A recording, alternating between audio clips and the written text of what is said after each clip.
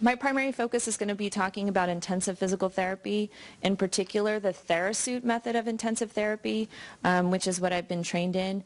It kind of goes along nicely with what they had talked about earlier, because we all kind of have some overlapping themes, which is basically intensity. So when we're talking about intensive physical therapy, it's based on the physiological response of the body to exercise.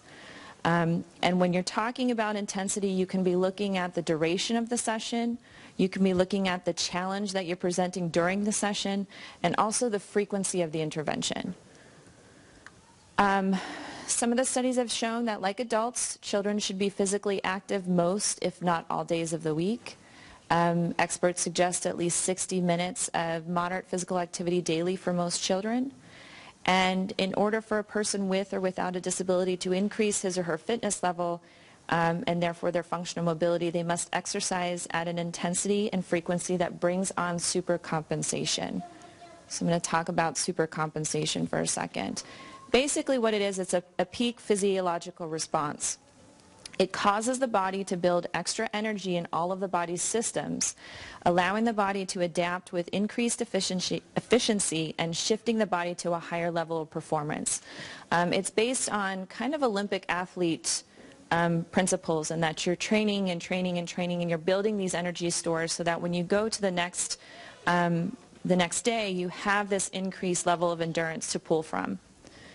The more intense the exercise, the more extra energy the body will be able to store up for the next bout of exercise.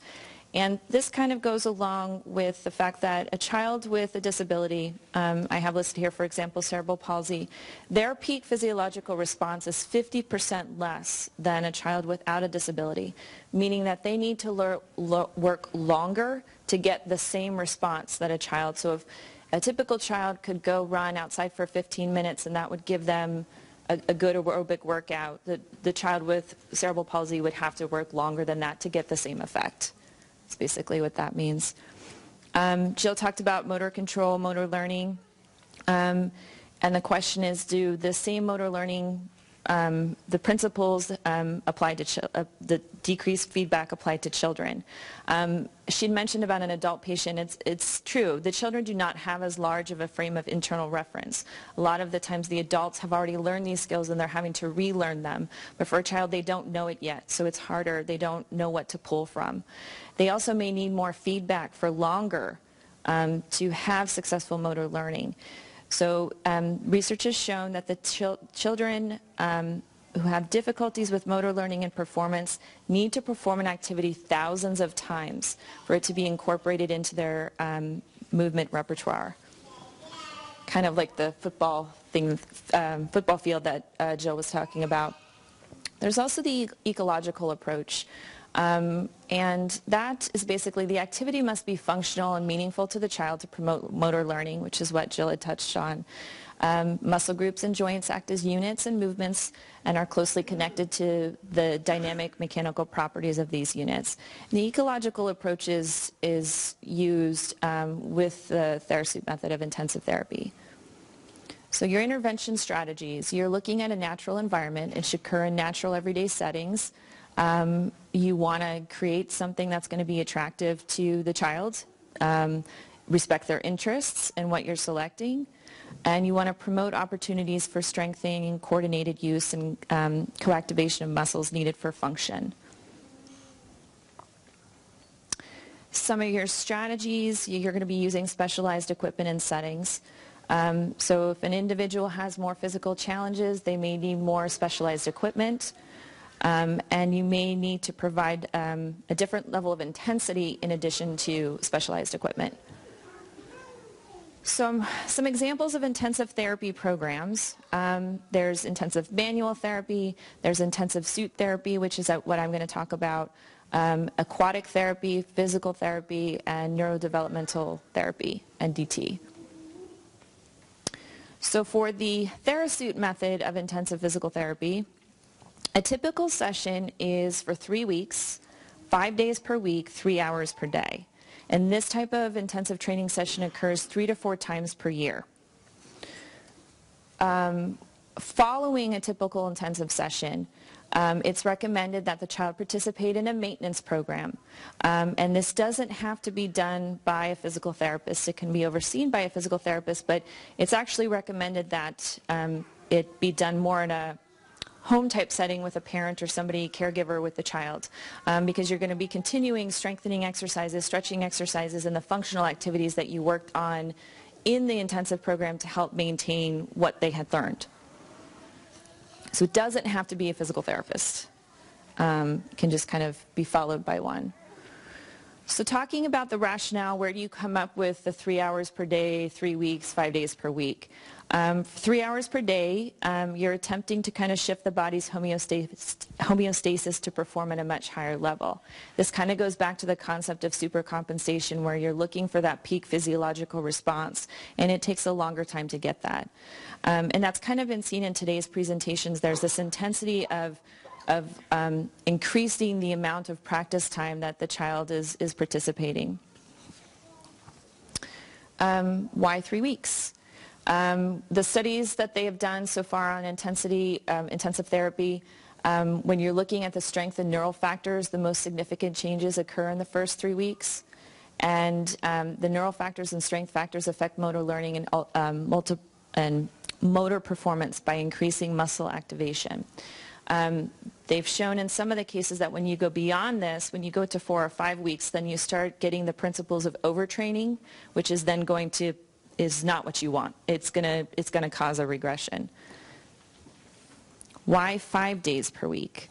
By performing the more frequent and intense sessions, you see improvements in performance because of the sum of training effects.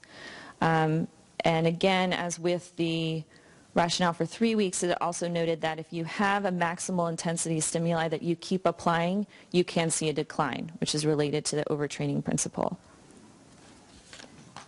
So we're going to talk about equipment. Part of the intensive therapy Therasuit method is a dynamic trunk orthosis. The Therasuit is what's up here, and I can leave this up here if you guys want to come up afterwards and kind of play around with it and see what it's about. It's got a vest, shorts, knee pads, a headpiece, which she's not wearing because she needed to look good. And I didn't want to scare anybody. And there's a series of hooks that are used with latex-free rubber bands so that you're allowed to position the child's body in the most neutral alignment. The suit originated from the Russian astronauts because they were trying to find something that they could wear in space that would help load their bodies so they wouldn't lose bone density while they're in outer space. And the first suit was developed in the 1970s.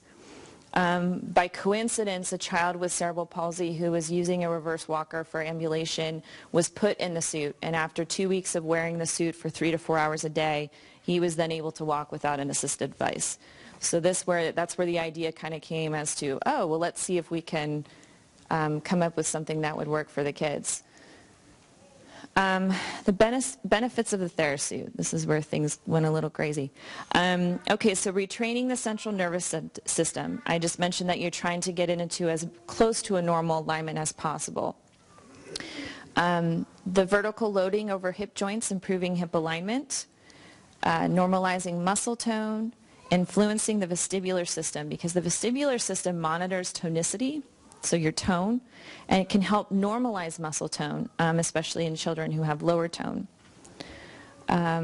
Decrease uncontrolled movements in ataxia and athetosis, improve body and spatial awareness, support weak muscles, improve bone density, promote development of both fine and gross motor development. It provides deep proprioception, which is not on your list. Pressure is crucial to the start of function of the nervous system. You need the loading and the experience. And improve speech production and fluency through head and trunk support. Mainly because of the way the suit and the way that you put the rubber bands, you're kind of having a pull on the diaphragm and the lower rib cage, which helps position the diaphragm better for the children so they're able to speak. It's easier for them to produce vocalizations.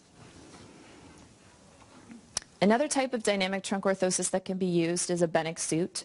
It's made out of neoprene. It's flexible. It also increases proprioception. It's also been shown to help reduce tone in spastic and dystonic muscles. It can improve trunk control and posture and reduce involuntary movements.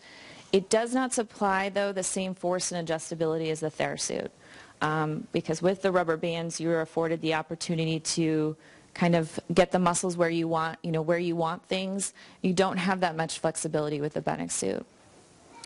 Theratogs is another type of dynamic trunk orthosis. It's for children with sensory motor impairments to improve their postural alignment stability, movement skill and precision, and joint stability. It's made from latex-free fabric. It has a foam lining. It's breathable, comfortable. Children typically can wear this under their clothing. It has some elastic straps that can help to position the body similar to the Therasuit.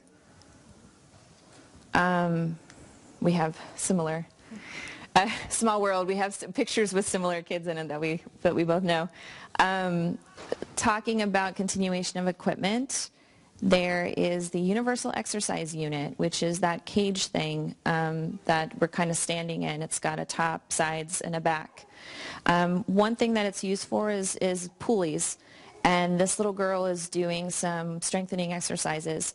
So you're using the pulleys and weights that are allowing the therapist to isolate a particular movement and strengthen the muscle while gravity is eliminated, which is typically difficult to do if you have a child who has high tone or low tone, using more traditional methods, because it's difficult to isolate and get them to learn what it feels like to use that muscle that's weaker. There have been a lot of studies done that have shown the effect that immobilization can have on muscle fiber development, which ultimately affects muscle strength. So if a muscle is not used, it's considered immobile, and the components of the muscle fiber will start to change. So typically we have these fiber types that are our slow twitch fibers, which are endurance fibers. And what happens as the muscle becomes immobile, they kind of switch to a fast twitch fiber, which produces a lot of force but doesn't have a lot of endurance. And what they've been able to show is that the switch is not complete, that the child can gain kind of an intermediate fiber type, which has some endurance and some strength. So the goals of when you're using the pulleys is to promote independent movement, prevent muscle atrophies, improve muscle strength, increase range of motion, prevent joint contractures, and help to normalize muscle tone. The other thing that you use the cage for is what we call the spider. And it's a series of dynamic elastic cords with a belt. And typically the child is able to perform an independent movement while they're supported in this spider setup. It's often a continuation of the specific strengthening goals that you may have initiated in the pulley system. So if you're working on something while the child is on their back or on their belly or on their side, you can put it in you can put them upright in the bungees and continue that activity. It could be transferred to a more functional skill. So the goals of exercise when you're in the spider, to promote independent movement. So you're taking the concepts of stability, coordination, biomechanics, endurance, and balance, because they're all related together and they're all dependent on each other. You also want to have some strength and stabilization. The higher you put the cords in the cage, the more support you're giving the child. The lower that you put the cords, the more resistance you're having them work against. Balance. The bungees provide support and stabilization so that the child can experience subtle movements that they could never experience before. A lot of times when kids are in the bungees, this is their first time to kind of be standing independently without anybody's hands on them. So they get pretty excited and they'll start jumping or they'll start swaying back and forth. So it kind of gives them a chance to experience what it's like to not have somebody on you all the time. And also coordination. Because bungees give the stabilization, they can perform a movement that's more precise, and they can perform it with multiple repetitions to increase fluency of movement. And it's been shown that increased time in an upright position can have a positive influence on the vestibular system. Last thing is obviously you're working on functional skills and developmental milestones. So you can begin with the child in a low position in the cage in the spider, like in a sitting or quadruped position, and kind of move to kneeling or half kneeling, work on transitional movements until they're upstanding, working on single limb support or squatting. So a typical intensive session, the 3-hour session, would consist of stretching, massage of tight muscles, getting things ready, strengthening in the cage, putting on a Therasuit or a different kind of trunk orthosis, and working on some functional activities on the floor, strengthening, and doing some of that same stuff in the spider. I'm going to talk a little bit just on bracing, and I have some sample stuff up here, so if you want to come and check it out, you can also, these are things that have been really successful for me in helping with some of the difficulties with gait and stability.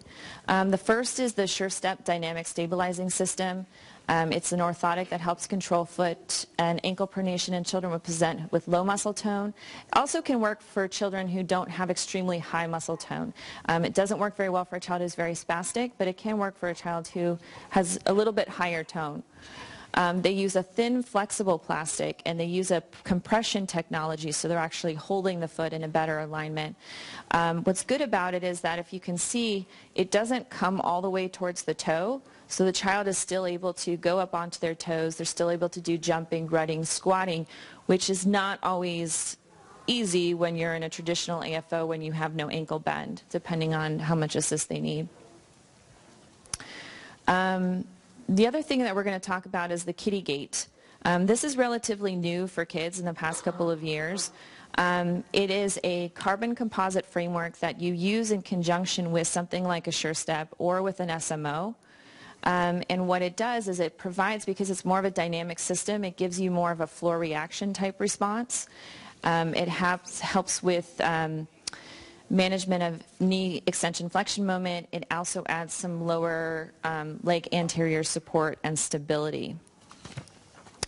So some of the benefits that they've seen are that there's a more functional heel to toe gait when you use it with the appropriate, either SureStep or an SMO. It's more lightweight, so you have less brace to do the same work as traditional AFOs. It's got some anterior support that provides an opportunity, this part up here, for increasing the proprioceptive response. This particular foot plate gives kind of a spring assist. So if you have a child who has kind of like a toe drag or they don't really take a great step with this helps with that. It's also great because you can use the SMO, like if you're in your therapy session and you want to work on some strengthening type stuff, and add the kiddie gait in when you want to do more stability and dynamic walking. Okay, so this part makes me a little sad because there's a very great video of Henry who was walking with a SureStep pullover, which basically is it's a two-piece brace. It's basically the SureStep SMO with a more traditional AFO, and there's a proximal strut that can be removed. And so what you can do is you could have this part on, and then when he needed more increased stability. Part of the problem that we were having with Henry is he was taking a step 2 gait with his right foot, and he wasn't getting a forward step. And so we kind of experimented with the orthotist in using the kiddie gait with, he's wearing a DAFO number 4. So if you see Henry walking around, that's what the video was.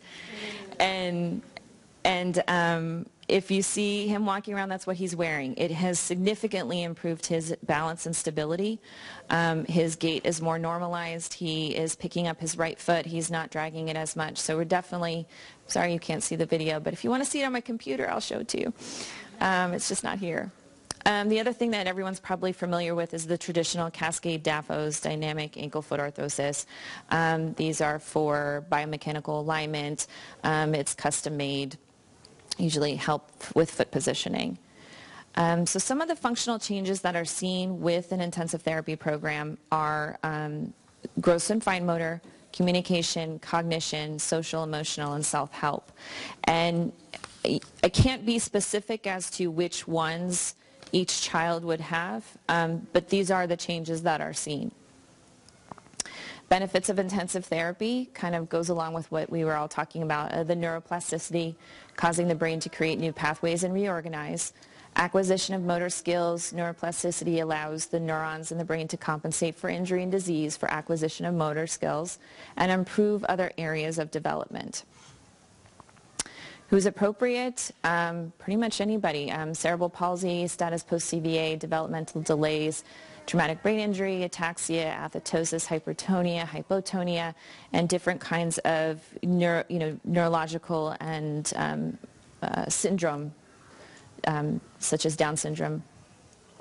So we're promoting the skilled physical therapy for guidance in the sense that we're trying to guide the information that goes into the nervous system. And it's important to assess each child's needs specifically as to what they may need. And hopefully you don't look like her at the end of this presentation, although you guys have probably had a long day. So that's the end.